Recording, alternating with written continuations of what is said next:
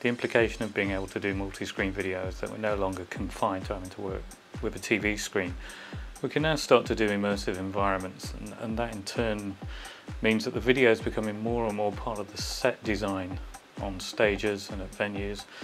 And we don't have to follow the old rules. We don't have to work with square video anymore. We can work with round video. We can make the video any shape we want and just integrate it as a component in a multimedia show.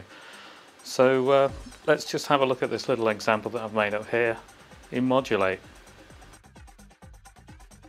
Well, let's start off by looking at the individual screens. As you can see, we've got one image going right across all three of them. Then over here on the right, we've got this little thing, which I've animated in After Effects, so the movie itself is spinning, but it is circular. And it's got these transparent sort of grills on the sides to make it that little bit more interesting. Now here in the middle we've got two sort of op-art pictures that are being rotated by Modul8, and over the top of that in the centre we've got a blue mask that sort of grows out and then recedes again. That's been done by the auto scale. And we've also got a movie, and again a circular movie with a degree of transparency on the edge overlaid on top of that mask. Over on the left we've got something a little unusual going on. It's actually a little cluster of 4 movies, and they're all bouncing away merrily. They've all got different settings of auto scale. They've all got the same movie, but it's playing at slightly different speeds, so you see different parts of it at the same time.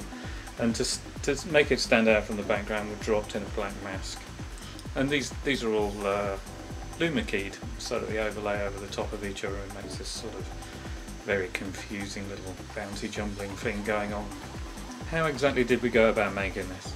So if, like me, you run Modul8 from a laptop, the key to doing all these multiple screen presentations is going to be the Matrox triple head to go, which here has managed to convince the laptop that's connected to one big monitor that just happens to spread nicely across the 3 monitors that I've got on my desk. Of course, you don't have to be as adventurous as this, and you could always use the triple head to go for showing 3 movies at the same time on 3 different screens. No reason to stop you doing that.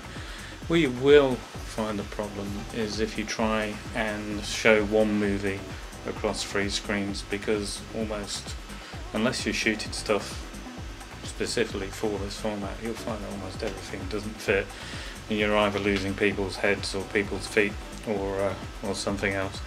So if you are going to go super wide, then the more abstract the better.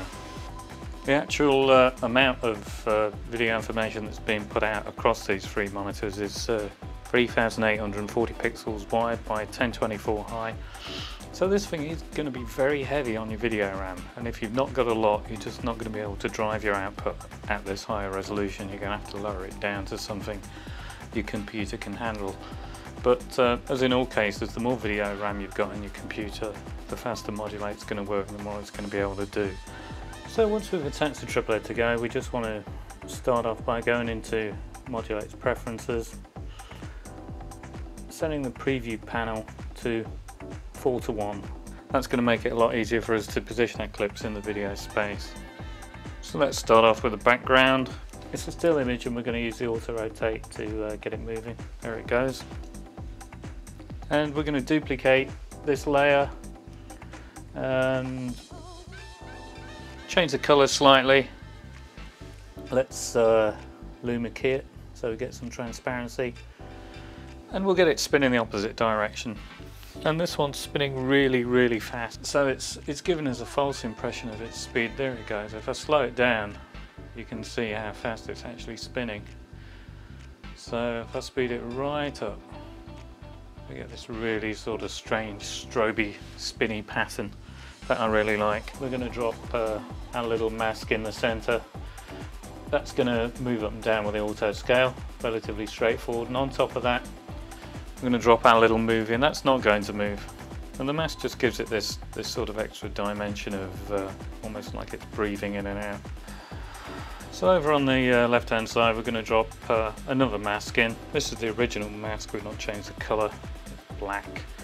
And on top of that we're going to drop one of these things. Now this has already been animated with the auto scale. If I turn it off, you can see it's just this strange little video feedback loop that's it's got exactly the same shape as the mast there.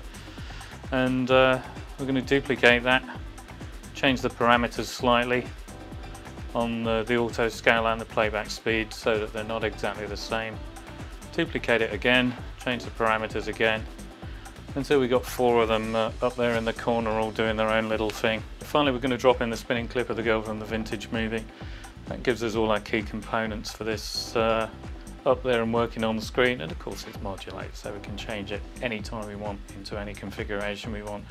Change the colour, the speed, anything, anytime. Absolutely flexible, and the only limit is going to be your imagination.